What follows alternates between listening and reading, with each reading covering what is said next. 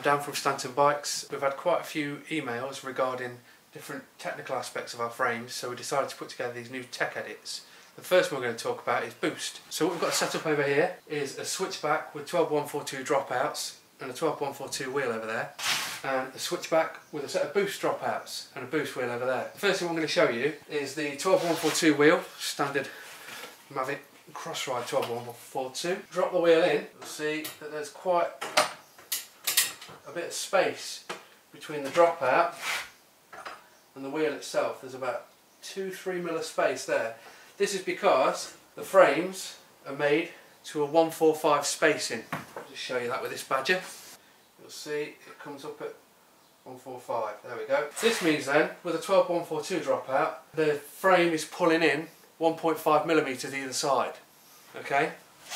On a boost dropout, the frame's obviously still made to the same width, but with these little chamfers, the boost hub pushes in, it spreads the stays open 1.5 millimeters either side. I'll show you that with a boost wheel over it, applied by me good mate at Superstar.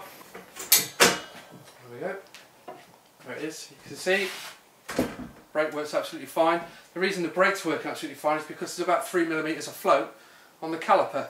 Here's a little close-up of the dropouts, so you can see a nice little chamfer that helps guide the wheel in, and then it's also cut away here so that it accommodates the lock-in ring for the cassette. Obviously, as the frame pulls in 1.5 millimeters either side on the 12142 dropouts, it makes no real difference in terms of the stress on the frame to push them open 1.5 millimeters. So this little chamfer just helps guide the wheel in.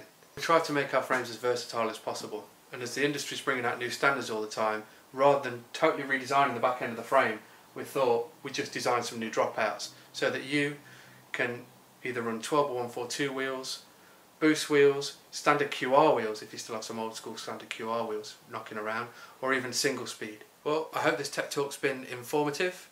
We're going to be doing a few more of these about the different products that we make and why we choose the particular materials that we do, and so on and so forth.